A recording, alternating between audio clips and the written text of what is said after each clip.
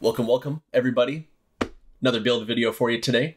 Today we are building the Stellar65 from Space Cables, Space Holdings, Space KBD, Space.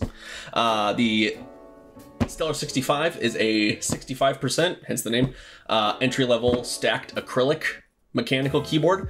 I'm immediately thinking back to my ID80 video where I said RGB is not really for me, because this thing has all of the RGB. It's got underglow on the keys or backlighting on the keys and underglow on the PCB. So to match with that, I've got ZealPC Tealios switches with those crystal clear housings to let the RGB shine through. And not that it really matters because they don't really get in the way of anything, but I've also got clear Durock V2 stabilizers with the Holy mod applied to them. Both are lubed with Krytox 205 grade 0. I've also got Desky's black switch films on here and lubed the springs with Krytox 105. For keycaps, we will be putting on GMK Finer Things to match the stems on here. And that's really the only reason. So let's jump right into it. This is stacked acrylic, as I mentioned, very similar to the AV3 that I just recently built. No steel plates or anything on this though, so a little less delicate to build with, just acrylic. So we've got our case, we have got our legs here, we have got our Yankar, I'm so sorry, I'm just gonna hold their name up. PCB, it is solder only, no hot swap option for this one. So we're gonna be doing a bit of soldering today. I have a camera mount over my solder station next to me now. So I'll honestly probably just time lapse through it. I don't have anything groundbreaking to say about soldering, but you'll actually get to watch it this time. So there's that.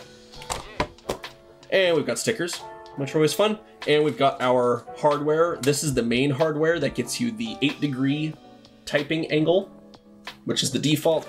They also have another set that lets you go to a 6-degree typing angle, which honestly I might switch to. A lot of the keyboards I use are closer to 6 than 8, but I'm happy to try both. I like that they include that. And then on the back side of the Stellar65 hardware bag is a QR code with a link to Alex Otos's 65-second build guide. So just scan that QR code with your phone, takes you right to it. I'll also have a link in the description. So if you don't want to watch me bumble on for, I don't know, probably an hour, we'll see at the end of this video, building this thing, you can get it done in 60 seconds. Why not? So there we go. A pretty easy parts selection here. Nothing crazy, nothing exotic. So we're gonna keep those out. Get this guy out of the way. So first things first is going to be a whole bunch of paper peeling, also much like the AV3 video. We peel all the paper off of these and off of these. So I'm just gonna start with a huge time lapse doing all of the peeling. There's nothing special here. It's peeling paper off of acrylic, so nothing crazy. Yeah, I'm gonna start with that. Quick time lapse here, and I will be right back with you.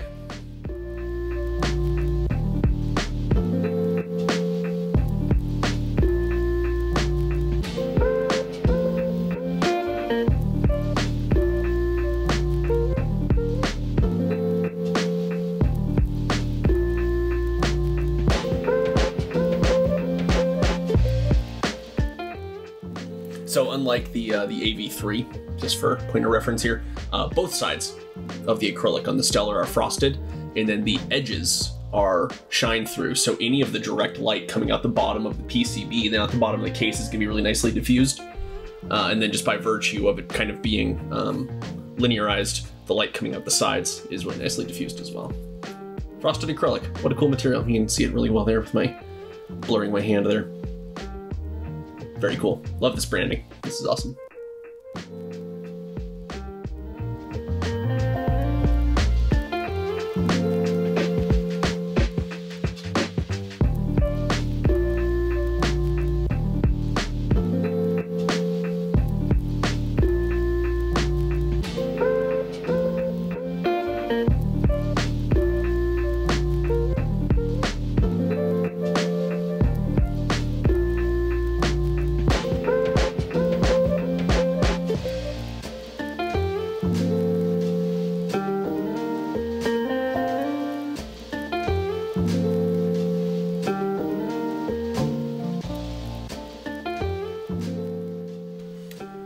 All right, there is all of our peeling done.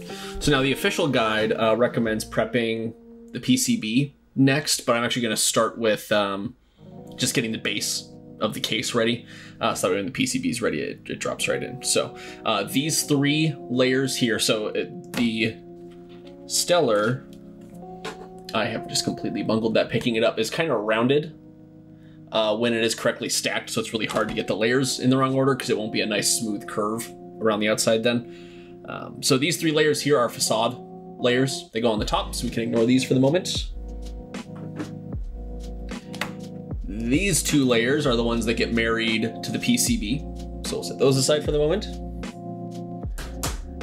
And here is our base. So we have the little bits of paper. Here we go.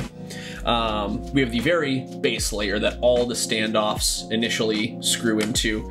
And then these layers and every other layer like them actually have a hexagonal hole instead of a round hole. That is tricky at best to see against my very pale skin, but these are hexagonal. The very bottom layer and the very top layer have round holes.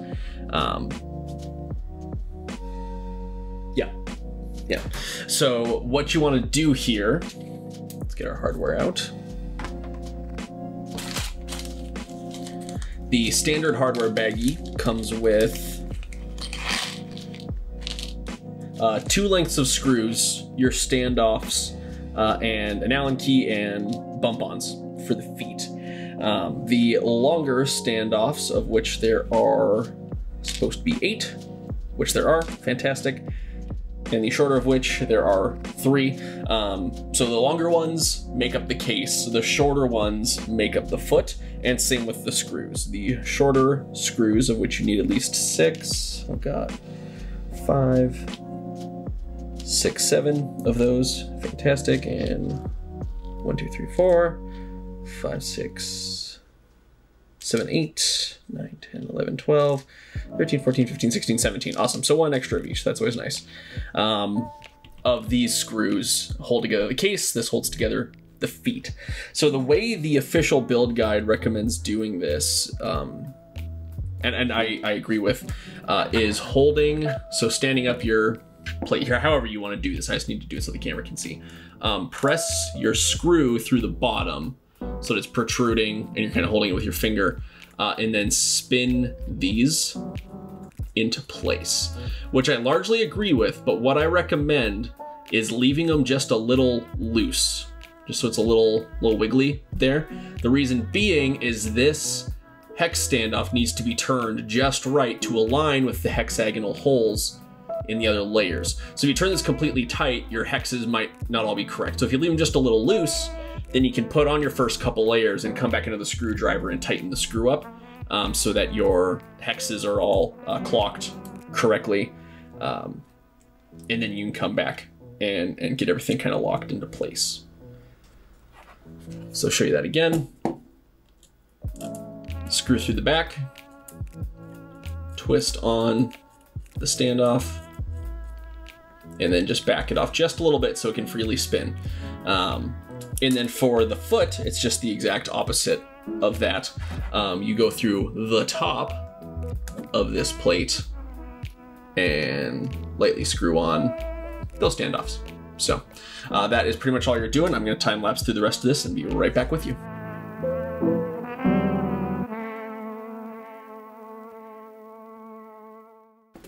Okay, so with those in place, I'm going to start with the foot here. So as you can see, maybe, you know, actually, I just need a darkly colored object to put behind one of these. So as you can see there you go. It's way better than my pale hand. You can see the hexagon shape. So you need all of your standoffs here. I'll try to digitally zoom in post, although that may accomplish nothing. These are quite small. You need them all clocked correctly. So you can just, since we didn't tighten them down all the way, you can just lightly twist them with your fingers. And if you do that correctly, there you go. Your layers just fall into place. And then once you've got the first layer on, it's gonna hold the standoffs in proper orientation. and get you going. Let's make sure they all line up here. Interesting, it's almost like the whole spacing is wrong. Fascinating. Let's try flipping it over. Huh. It definitely seems like one of my foot layers here is miscut. You can see a little, oh, I always forget that. You can see a little, oh no, you can't, it's so clear. This is bowing up between these two standoffs. So you actually see the standoffs are tilted outwards from each other. Isn't that interesting? I'm gonna try turning it around. That's really interesting. This is laser cut. I wonder how that would happen. You know what? It's better the other way. So I'm gonna run with that. I have something underneath one of these layers now. I can see it. There it is. Get out of there. Get out of there, little piece of something. Interesting. Before I post this, I will do a little research, aka look at their Discord, and see if they've mentioned that, or if that's just me. That is, yeah, those are still flared out a little bit. Isn't that interesting? Well, I wonder why that is. Anywho. Oh, then this layer fits over top nicely. Oh, no, but now see, this end one is all out of whack.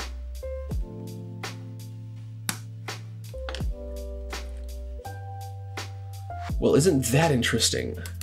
Okay, well, let's look at this. So I got a lot of space over here and very little over here. It's almost like this piece got misaligned when it was being cut. All my standoffs are vertical there. Let me just as an experiment here. Put this one on by itself. Oh yeah, one of these holes is totally too far down the piece of acrylic. Yeah, isn't that weird? Yep, and if I flip it over, the same thing happens. Isn't that interesting? Okay, what we're gonna do is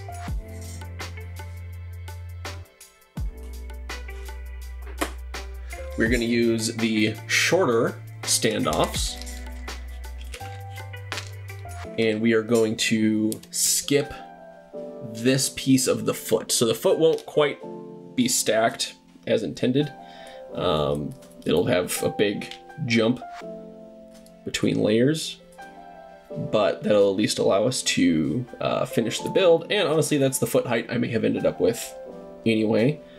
And as I was saying, I will do some research into this, and now since I know for a fact there's an issue, I will actually contact Space Cables, and I will put on screen if something came of that contact, or if it's like a known thing and I just didn't pay attention after the drop. I have this really nasty habit of like being in a Discord for a product, and when the product comes out, I kind of ghost the Discord a little bit, and it's not like I mean to, but it's hard to keep up with all of them. And I feel badly about that. But so all that to say, I may just have missed in the Discord that they're like, hey guys, if your foot was miscut, let us know. We discovered, you know, blah, blah, blah, whatever. So I will put on screen if anything comes of contacting them. Oh yeah, these layers just fall right into place. Yeah.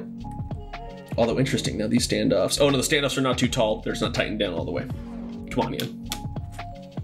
You're using a tactic you mentioned. Although turning that does, oh, come on, Ian. Turning that does nothing because it's a hex. So you use a 1.5 millimeter hex key. These are M2 screws on this. Oh. Oh boy. Get it together, Ian. There we go.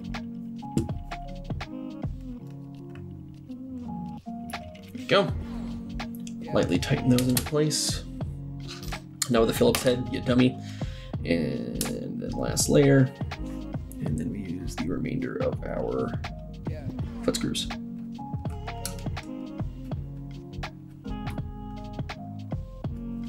And so I tightened it down, backed it off just a little bit so that the piece can wiggle into place. These are countersunk head screws, so they flare just a little bit at the head. So as that cone of the bottom of the head presses into the hole in the acrylic, it'll kind of align everything. There we go. There we go. And there we go. Cool. Now this is ultimately the actual bottom foot regardless. So I'm going to throw my bump-ons on here. Try and get them kind of lined up with the rounded end of the bottom foot layer. This frosted acrylic looks absolutely fantastic. You clearly saw in the time lapse, I was just dry stacking the layers of the of the board as I was peeling everything, and seeing it kind of come together layer by layer is really cool. The stacked layers of frosted acrylic give a really interesting look that I'm not quite sure the camera will capture accurately, but it's quite cool. And then these ones, I'm just kind of gonna go, do I want to go in line with the screw or 45 from it? In line with the screw, it will fit. It won't go over the edge of the board. So why don't I do that actually? Just because, much like the AB3 as well, this is a tiered board. So if you put the feet too far back this way, the front edge of the material actually might crash into the desk first, thus defeating the entire point of having the little feets. Just gonna scooch that up here so they're kind of aligned with each other, the screw and the foot. That looks good. Scoot this one just a little bit. That looks good. Okay. Crisis averted. And the feet are definitely the thing touching the base, touching the desk surface rather. Fantastic. So now we're gonna do the same thing here. You can see the USB-C cutout. And like I said, these are really easy to tell. If you line these up, one layer is clearly, I gotta stop building stacked acrylic boards. There we go. One layer is clearly larger than the other. The one closer to my thumb here is larger. So again, it kind of has a curved side profile. So it's really easy to tell what layer goes on first, that being the smaller one. And so, just kind of want to get all these standoffs clocked correctly.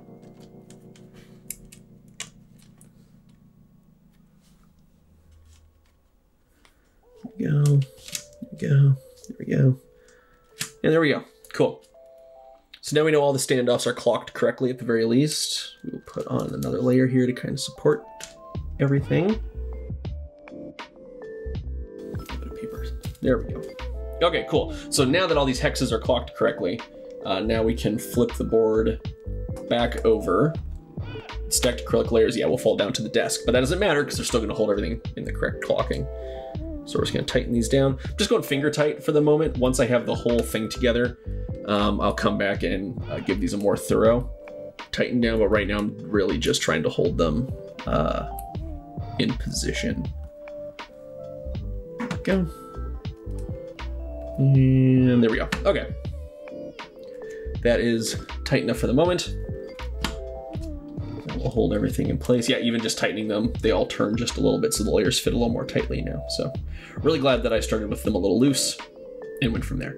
So there you go, there's your base put together. The next layers on this will be the ones holding the PCB, and then the layers on top of that will be the facade layers that create the profile of the case. So that's fantastic, there you go. There's your base all put together. A little bit out of order from the official build guide, but I don't necessarily mind that. So I'm gonna put these back in the correct hardware bag, extra foot screw, and there's our case screws. Oh, you know what, actually, let me keep the case screws out because we're gonna need those momentarily anyway. Okay, so that would be 2, 4, 6, 8, fantastic. Oh, and I can put the extra foot pad away. Honestly, that extra foot pad might be useful to put in the front center of the case, because right now I'm not sure if you can hear that. If I tap the front center, the acrylic gives enough, whereas Actually, the back does it too. We'll see once the whole thing is screwed together, long story short, if it is stiff enough. If not, I actually might recommend putting this last bump on front and center here, especially because you'll be hitting on the space bar right there. So here we go, pack all those up. So there's our case prepped. Next up is prepping the PCB. So you will notice I am freshly opening the seal of this PCB. What does that mean I need to do? I need to test the freaking PCB. Always. Always, always. Always. Test your PCB. Just do it. Saves you time. Normally I time-lapse everything in these videos. No one wants to watch a guy test a PCB. So real quick, I'm just gonna... And the PCB is tested, because no one wants to watch anyone do that. So we've got a very happy PCB here. No concerns with that whatsoever. And PCB, first thing first, it's stabilizer time. Well, second thing second. First thing first is test your freaking PCB. Just always do it. Costs you nothing. And especially since this is a solder build, finding out after I solder it that something's wrong with the PCB would be heartbreaking. So yeah, God, this thing is just covered in LEDs. It is very, very, very bright. So stabilizers, same as it ever was, nothing special here. With Durock stabilizers, one side has that brass insert for a screw, the other edge has a clip to clip in. The clip inside goes into the larger hole in the PCB. The little hooks get under the PCB, and then the little bit of the brass insert sticking out goes into the smaller holes. And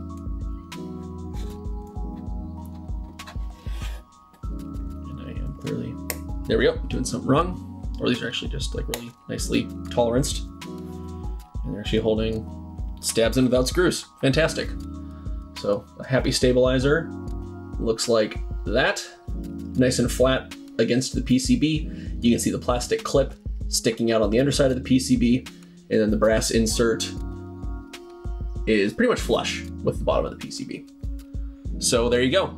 You do that for all of your stabilizers, flip it over, install your screws, and your stabilizers are in. Pretty easy peasy. So I'm going to time lapse through that as it is not interesting, and I will be right back with you.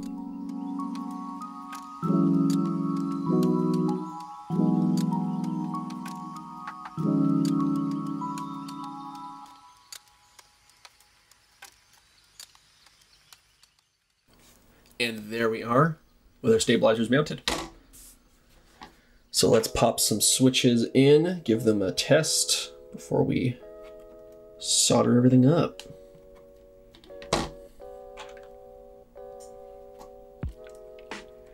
Again, we are using ZealPC Tealios switches. They are an early favorite of mine in the hobby, though they are very expensive now compared to the alternatives. But I already had these, and as I mentioned, their clear housings will almost certainly play nice with the RGB elements of this keyboard. Because if you're gonna go RGB, really go for it. Am I right? Cool. Let me grab my keycaps. I absolutely adore this green color that Finer Things uses. It is in fact the same teal that the Tiffany Corporation, company, whatever, has a patent, copyright, whatever, copyright on this color green. But as we in the keyboard hobby know, color copyrights are an immensely complicated issue. It's just kind of funny to me that it's literally by design Tiffany teal. So there you go. Let's find out. The recorder for audio is over here, so I'm gonna hold it over here for y'all to listen with me.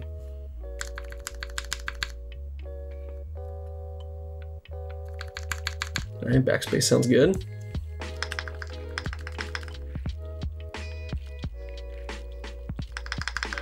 Return sounds great. Right shift is good.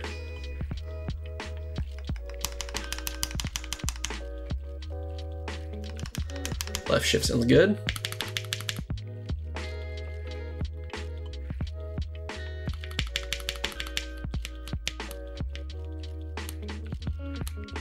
I hear perhaps a little ticking on the spacebar.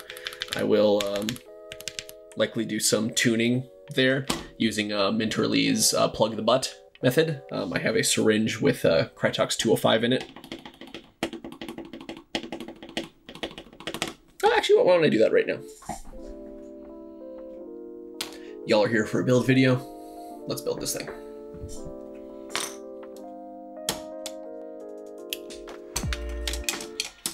Go. So, the way we do this is a 18 gauge blunt nose syringe, and this is Krytox 205 in here.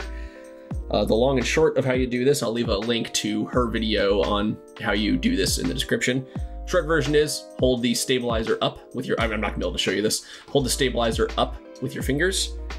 Get your syringe in next to the wire of the stabilizer, which is a little tricky with Holy Mod, I'm learning. And pump a little Krytox in there.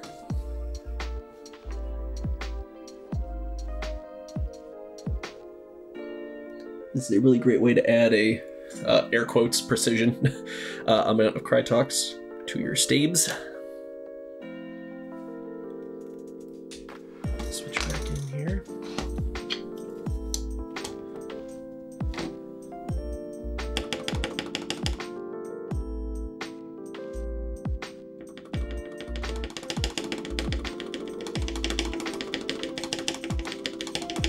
That sounds much better.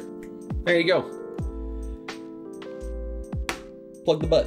It's a great way to tune stabilizers. It is how I tuned stabilizers before I started doing the Holy Mod. And it works incredibly well. You just need to get a syringe, which are actually very easy to get on the internet. Just 18 gauge. Goodbye right shift key. Just 18 gauge blunt nose syringe. Unfortunately, with syringes, you have to buy like a 20 pack of them. I could not find just a single one, so I have a lot of syringes in my closet. When meetups come back, that might be something I bring along just to like give out, because I don't need like 20 syringes. So, oh, that keycap's really far back there. Okay, don't scrape it across the floor. There we go.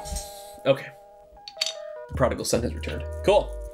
So now we need to get these completely out so that we can put our plates in place.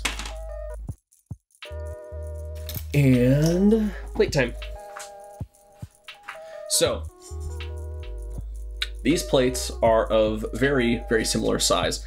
The way you can really tell the difference is, and this might be hard to see, so I'm showing you what's called the support plate, which goes on the bottom in this scenario, but you can see how the holes are bigger, and it's got this big cutout here. So the one with the big hole in it and the larger holes in general goes on first.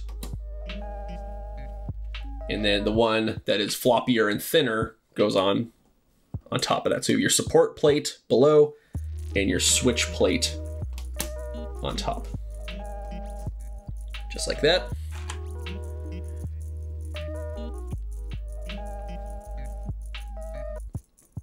There we go. And then just like always, pick one corner, put a switch in. There we go, nice affirmative clicks. Pick another corner, put another switch in.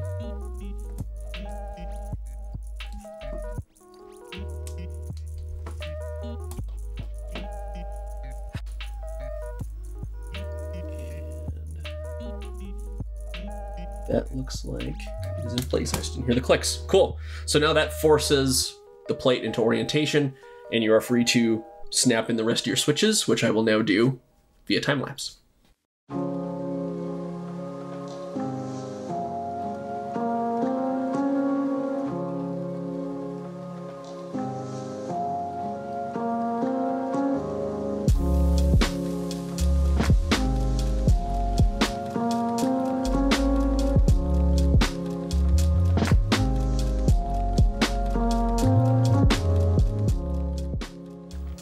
And there we are with all of our switches. Tealios just look so nice. I wish they weren't so expensive.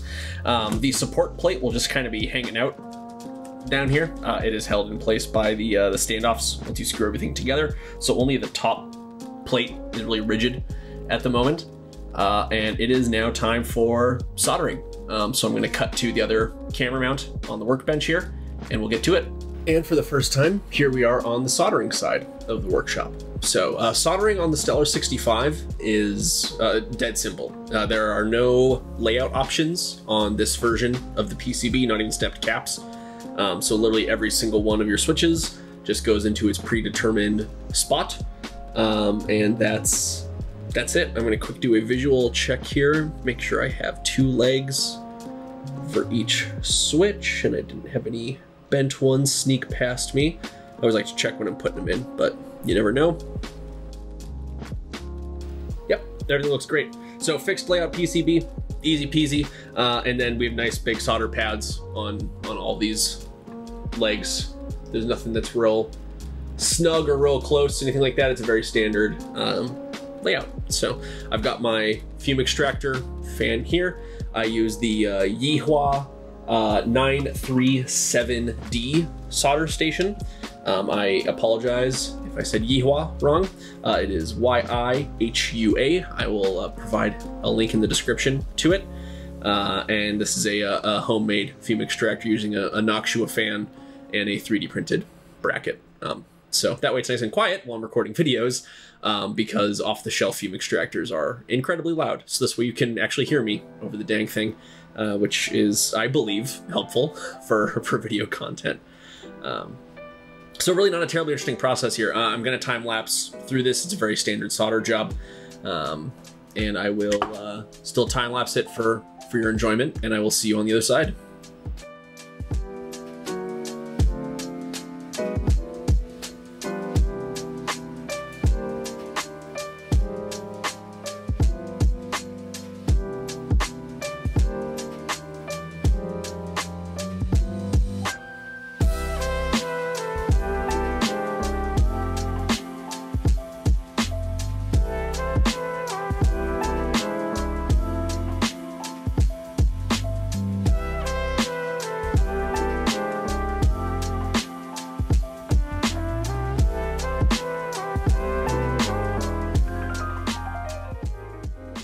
Okay, we are all soldered up. Before I cut this and move the camera over, I'm once again going to test this now that the switches are in, and check all my LEDs and everything, and then we'll move on to final assembly. So if you see me at the other side next, everything went okay. If there's more soldering footage, something went wrong. Let's find out.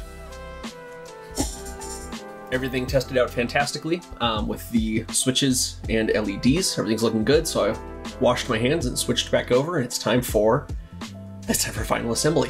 How about that? We are going to start with putting on the keycaps. This currently can sit flat on its butt, so putting the pressure down and putting keycaps on will be transferring through less layers of acrylic, basically. I'm sure the acrylic case can take the force of putting on keycaps, but since I'm already in this state, I'm just going to go with it. As I mentioned, we are going to be using GMK Finer Things for this build. Ooh. I'm gonna put the keyboard a little out of frame, sorry, so the lid stays open. Let me put these on via time-lapse and we'll jump into final assembly.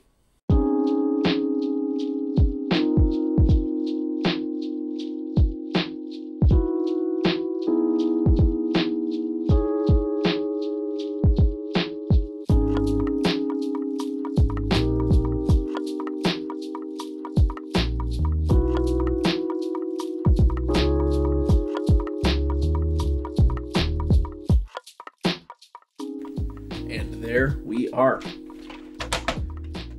these out of the way. That looks fantastic already. This is my first time having this nav cluster like this too. I'm excited to try that out. I just did a couple taps on the spacebar while I was putting on caps. It almost feels a little sluggish now. So when you're adding more lube, via a syringe. Be careful. It actually already tapping it now feels better, which kind of worked out a little bit. And as mentioned in Hamaji's guide on the Holy mod, it takes time to break in. So don't take these stabs as gospel as they are, because they will break in over the course of about a week. My first time using them was in my KVD 67, which I haven't used terribly much, admittedly. But my second time using them was in the AV3, and I found after about 10 days of using them, they broke in really nicely. So if you are building with the Holy mod, or listening to my stabs as they are now and you're not pleased, give them time, they age.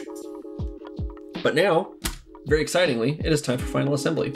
So we need to get our 3 facade layers off of here and out of the way. And now we get to drop in the part of the keyboard that's the keyboard. So, okay, cool.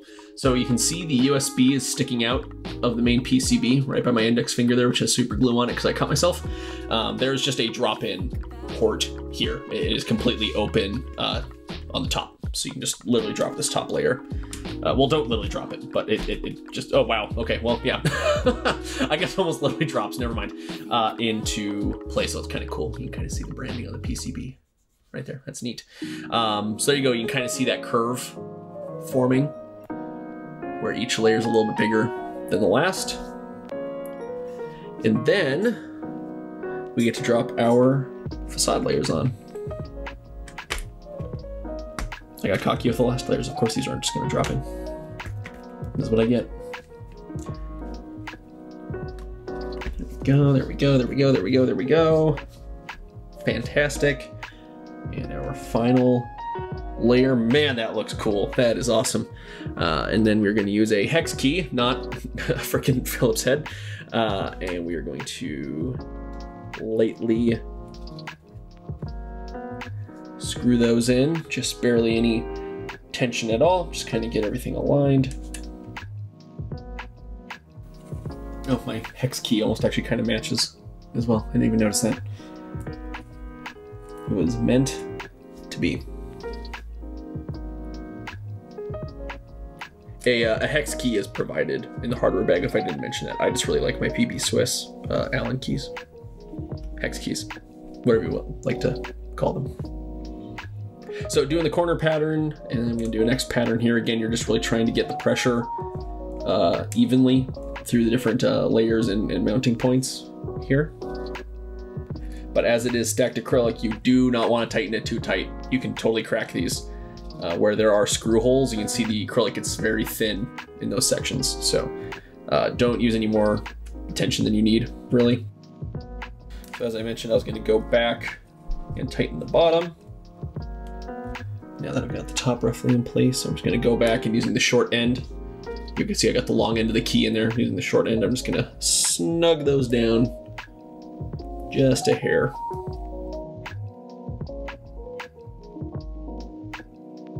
Oh, yep, got a little creaking there. Don't like that noise. There we go. Cool beans. The super glue is coming off of my fingertip. Of course it is. Okay, there we go. Yeah, now pushing on this. You know what? It does just tap the desk. When I push down, it is much stiffer, as I kind of expected it to be. I'll add this bottom foot. I'm not going to bore you guys with that, but I'm going to add the bottom center foot just to keep everything kind of level. But there you have it. That is the Stellar65 by Space Cables with the GMK Finer Things on it.